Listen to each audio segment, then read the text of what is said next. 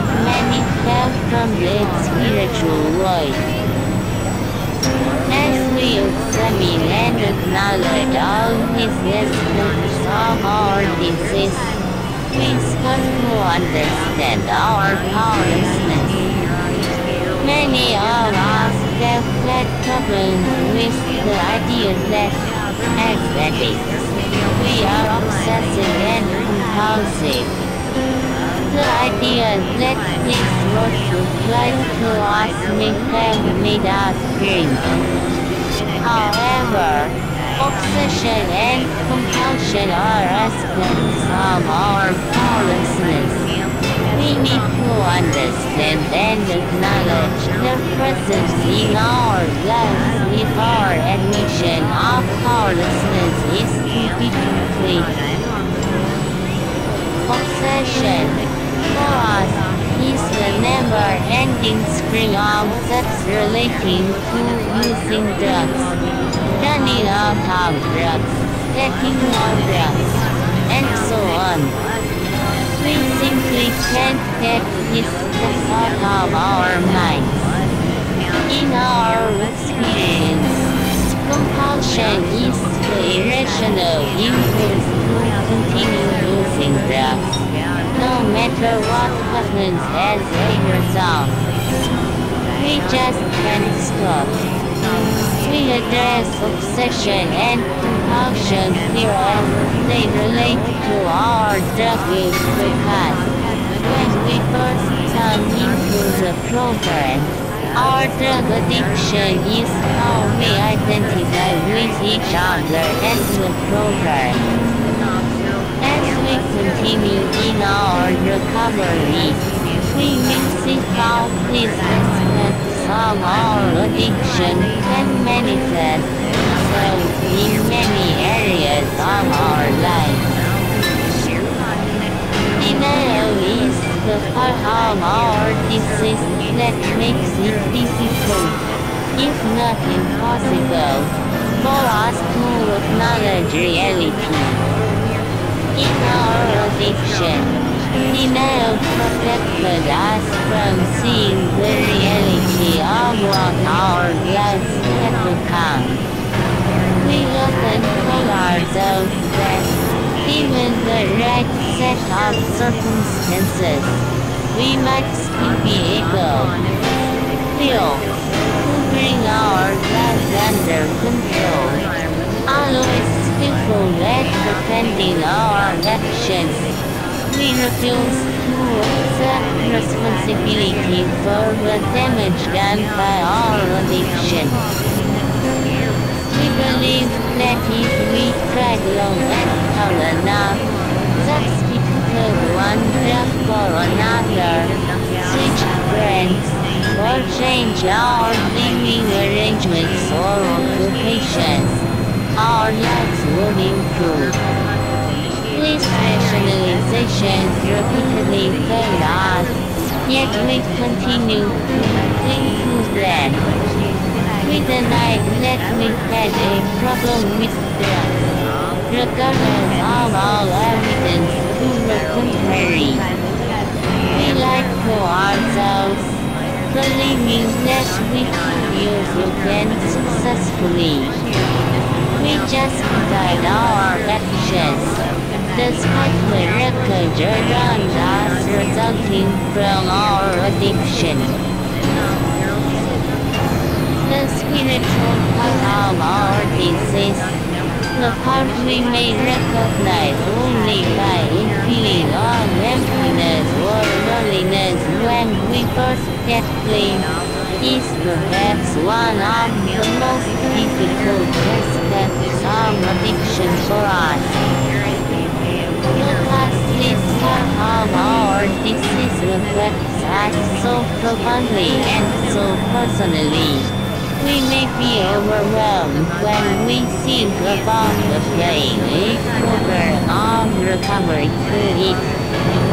However, we need to keep in mind that recovery doesn't happen overnight for anyone.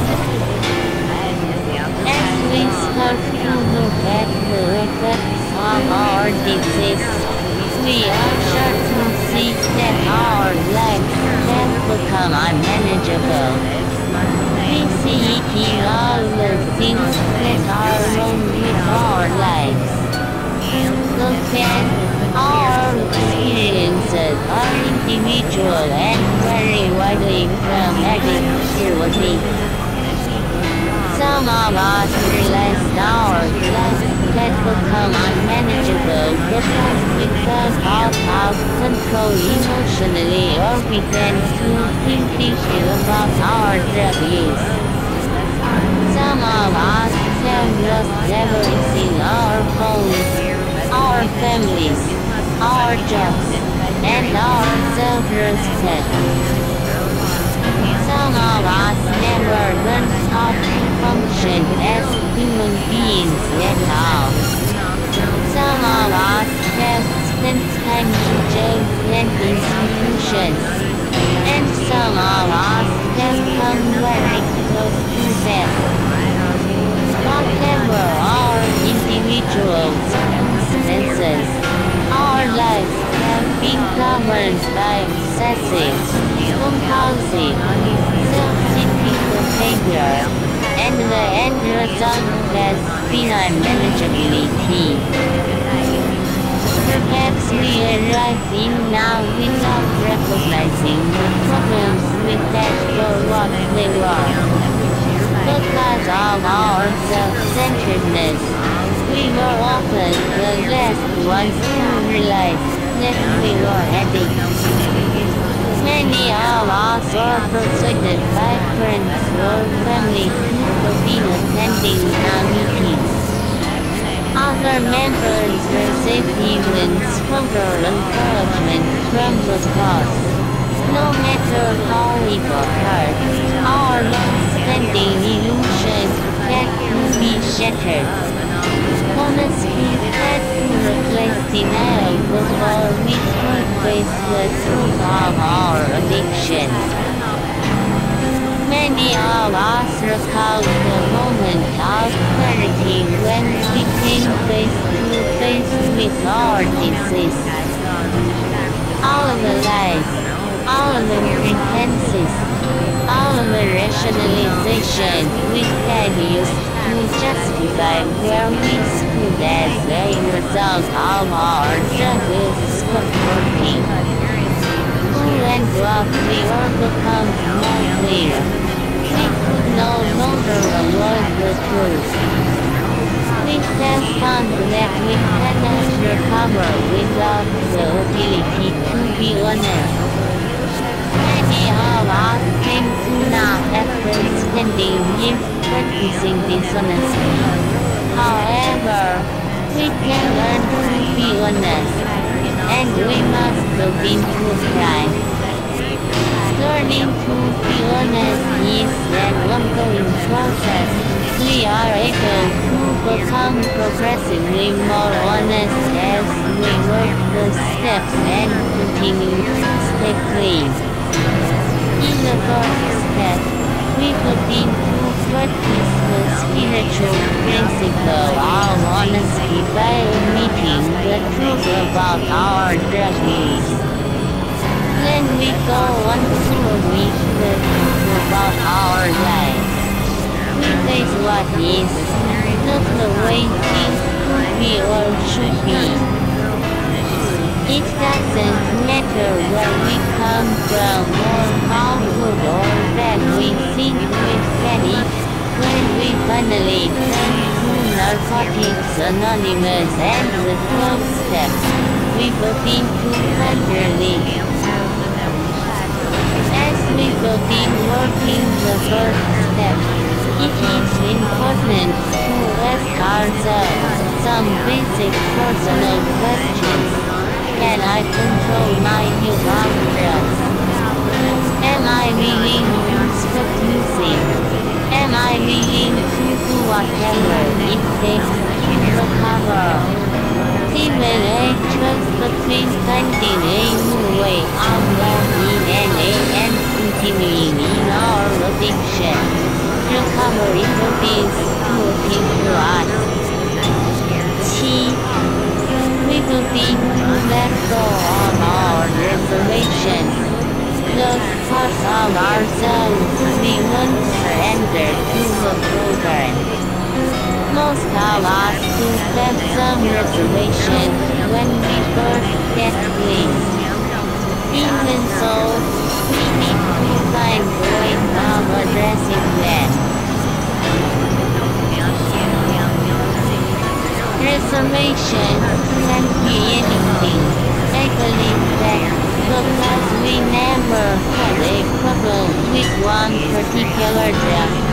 We can still be placing a condition on our recovery, such as only staying clean as long as our expectations are met.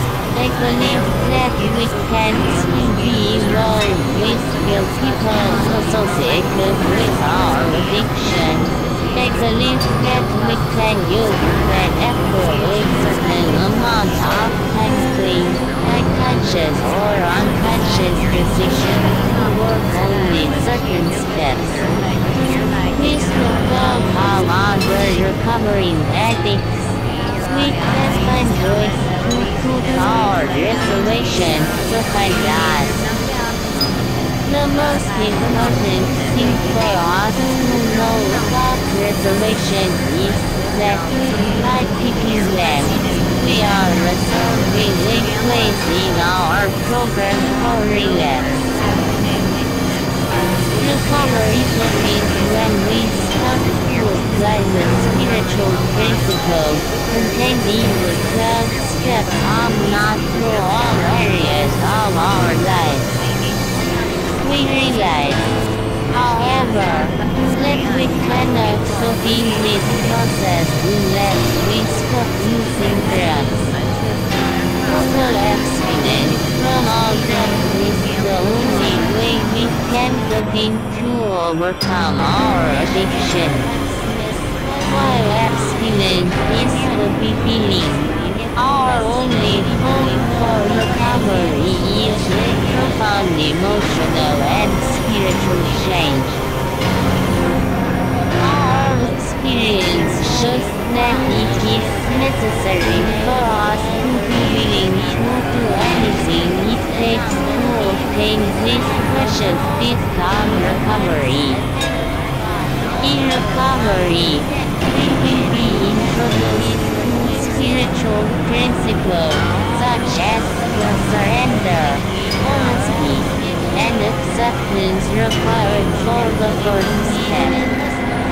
If we faithfully practice these principles, they will transform our perceptions and the way we live our lives.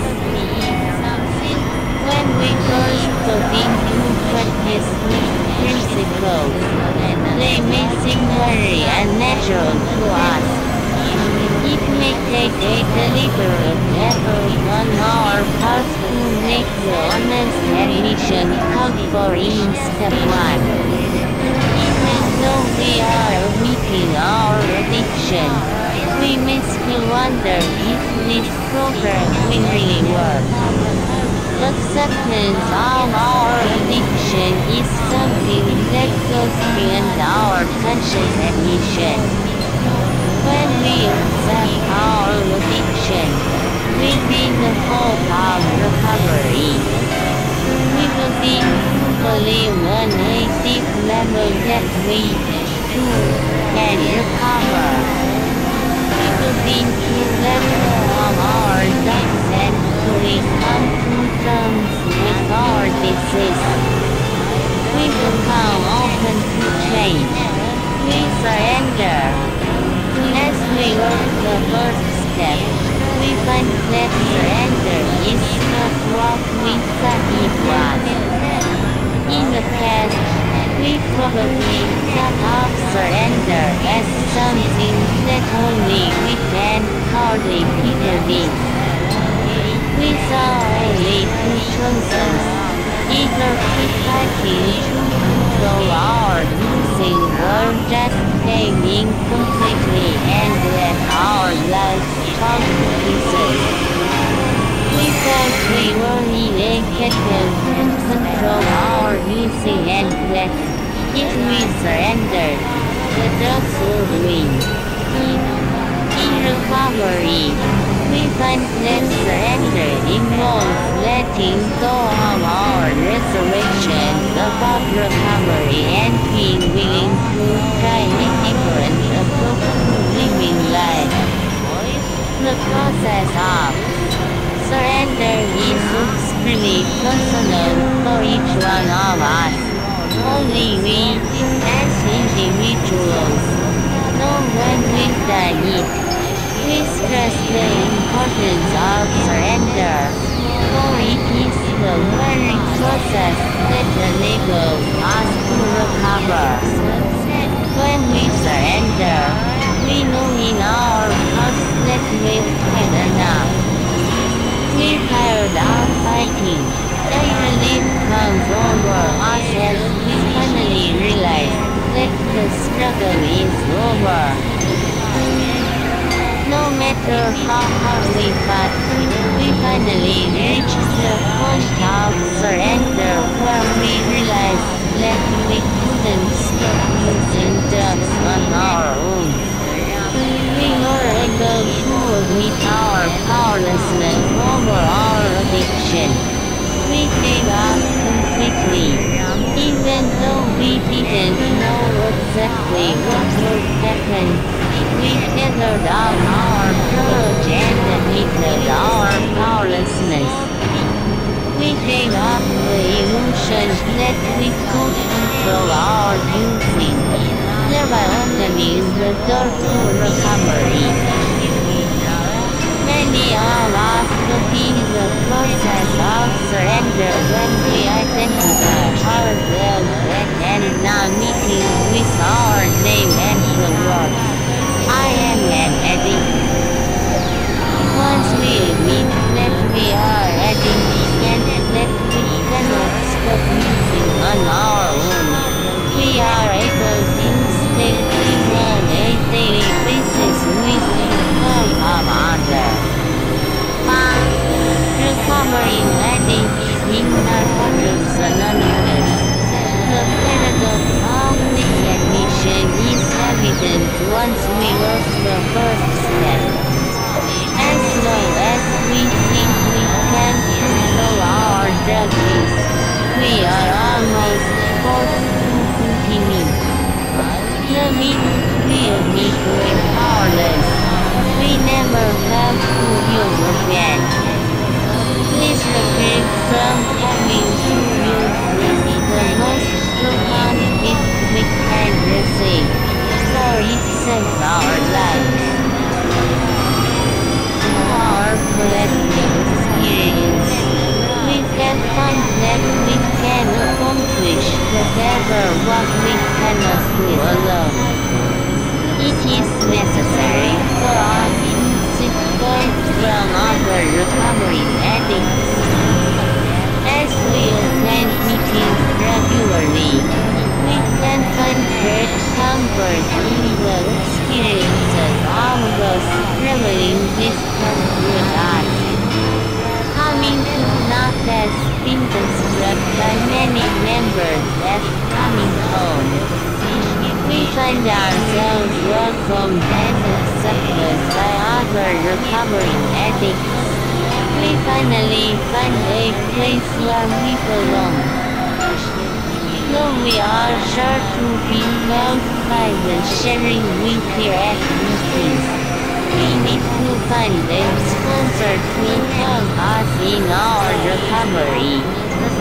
Beginning with the first step, a sponsor can share with us his or her own experience with respect.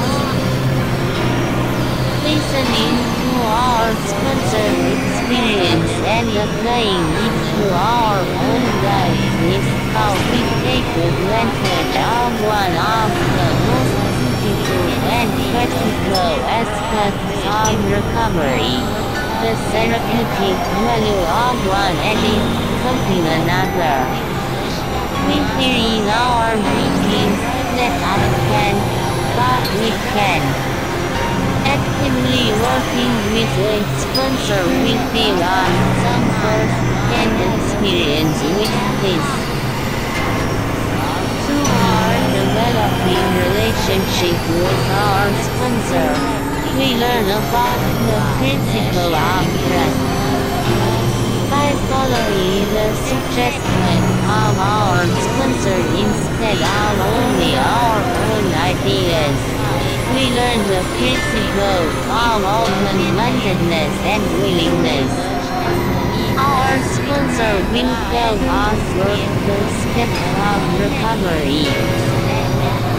Talking honestly with our sponsor about our dreams and how impactful our lives will help us work the first step thoroughly.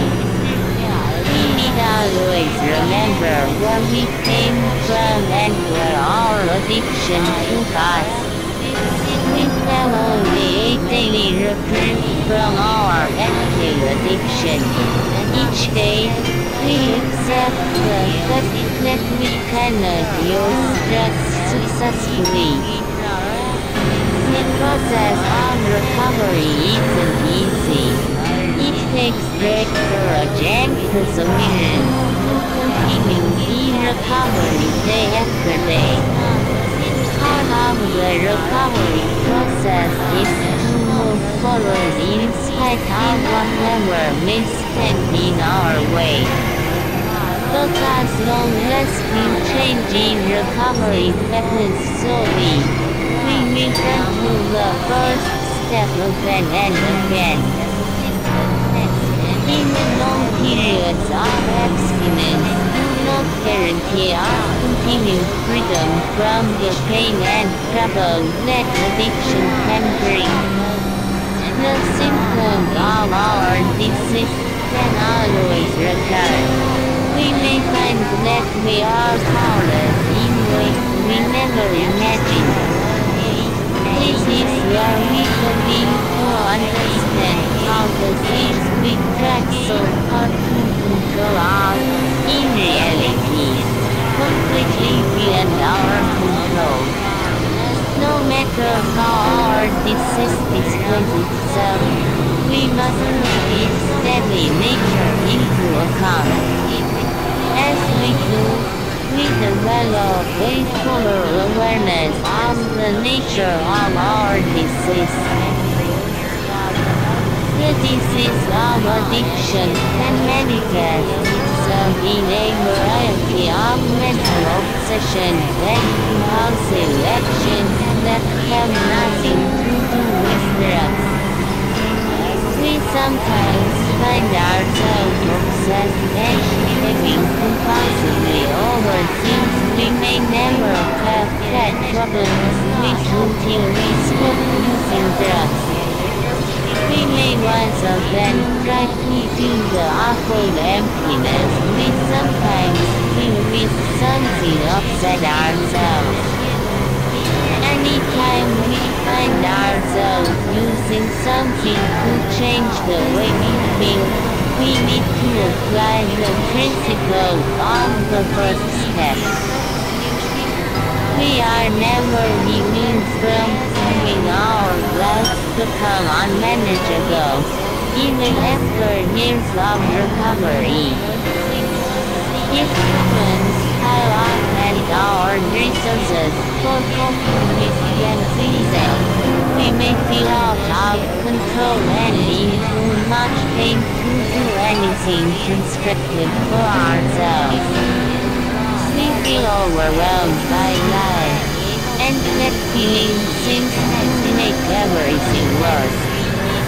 When our lives seem to be falling apart, we apply ourselves to the basics of the not-over. We stay in close contact with our sponsor, work the steps, and go to meetings. We surrender again, knowing that victory lies in the admission of the weak. The feeling of love and acceptance we find in the fellowship of Narcotics Anonymous allows us to begin recovering from our addiction.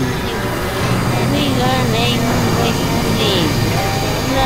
happiness from which we suffer is to working and living the 12 steps.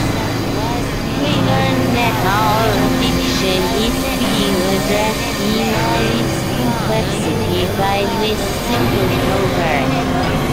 We have found a solution to our hopelessness. There is a deeply spiritual nature to our program of recovery. The 12 steps of Narcotics Anonymous will take us on a journey that will far exceed our expectations. Working and living the steps will lead us to a spiritual awakening. Step 1 is the beginning of this spiritual journey. To get started on this journey, we must become willing to surrender to this program and its principles. For our future hinges on our willingness to grow spiritually. We are starting a new way of life, one that offers great joy and happiness. However, recovery doesn't exempt us from pain. Living life on life's terms combines moments of happiness with moments of sadness. Wonderful events are mixed with painful ones. We will experience a full range of feelings about the events in our lives. By honestly looking at what we have become in our addiction, we recognize the powerlessness and unmanageability of our lives. Moving beyond our reservations, we accept our addiction, surrender, and experience the hope that recovery offers. We realize that we can no longer go on as we have been. We are ready for a change. We are willing to try another way. With our willingness, we move on to step 2. Step 2. Shift. We came to believe that a power greater than ourselves could restore us to sanity. Our surrender in the first step leaves us with a deeply to believe that we can recover. This surrender makes it possible for us to feel hope. By admitting our own powerlessness, we open our minds to an entirely new idea, the possibility that something greater than ourselves might be powerful enough to relieve our obsession with spirit. It is quite likely that, before coming to an age, we never believed in any power but our own willpower, and let that fail us. Now introduces us to a new understanding. We draw hope from this understanding and begin to comprehend what it means to believe that a power greater than ourselves can restore us to sanity. We find additional hope by listening to other recovery addicts. We can relate to words like the and draw hope from that to come. We listen closely at meetings and become willing to apply what we think to our own lives. As we begin to believe that there is hope for us, we also begin to trust the process of recovery. Our white booklet states, there is one thing more than anything else that will defeat us in our recovery. This is